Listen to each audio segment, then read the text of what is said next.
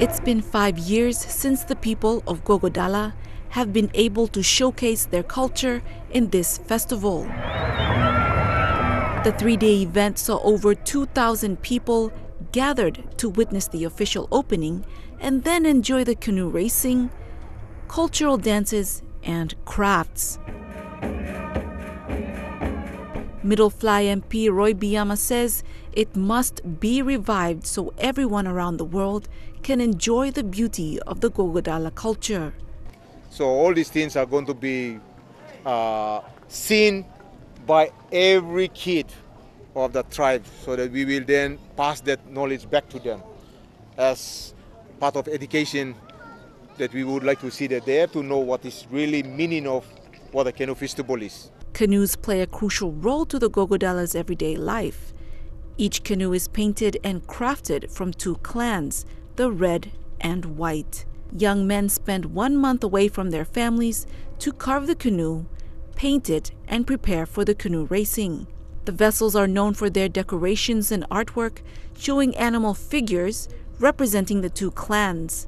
Without the canoes and the festival, it will be a loss to their cultural identity. A festival belum mipla emi very important. Mipla ino like him by emi finish. Mipla like mas inherit it. Something or tumuna karing ka wantem. Mipla mas inherit it na stop. No god mipla I lose him identity belum pla tumuna belum pla by ino embauli hard lol oli kisim.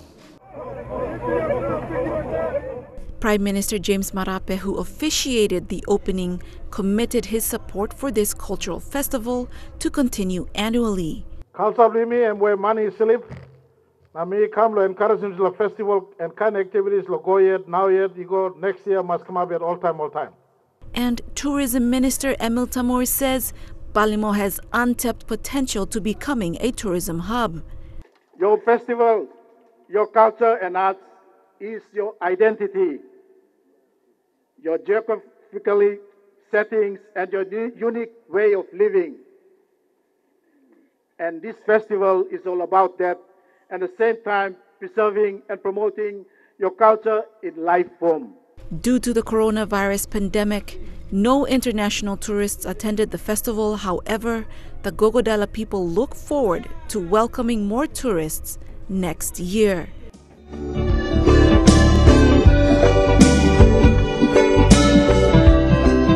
Lilian Sopera Kenea, National MTV News.